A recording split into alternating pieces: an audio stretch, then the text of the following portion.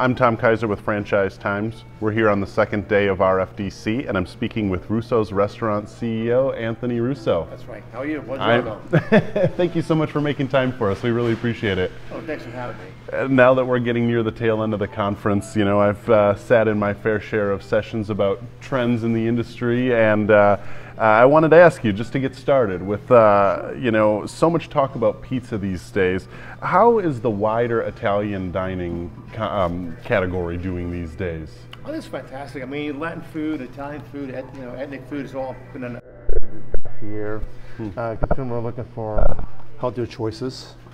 You know, our concept is very unique and different in the marketplace. We're not just pizza, we're more Italian driven. You know, fresh made Italian cuisine, made fresh on premises of New York style pizza and Italian food. We're doing that for about 20 years. Oh, excellent. How many units are you up to with both of your concepts? Total of 66 stores, locations throughout the United States and also in the Middle East and UAE, so we're developing abroad.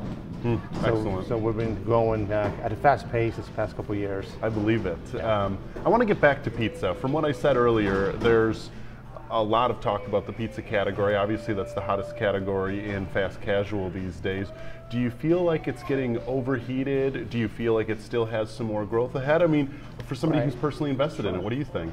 It depends. You know, fast casual, there's tons of, you know, 7-minute pizza, the fast casual express pizza concept, that's growing in the past couple of years, but I don't know if that's kind of trendy or not, but my concept's different. You know, we're more Italian driven with New York style pizza, so we're kind of cater to a broad clientele.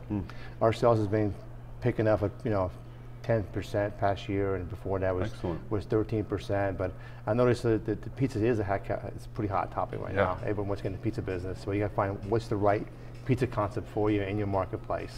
Excellent. Yeah. Well, I'd also like to ask you about what you're up to internationally. I interview plenty of people in your position who are moving overseas.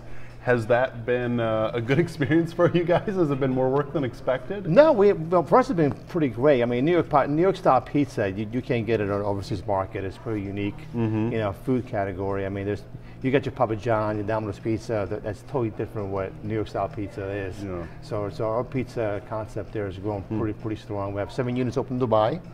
We have 8 units opening up in Riyadh. One's under construction. Okay. We have a location in Bahrain under construction. So we have about 26 locations in the UAE market and Saudi under development.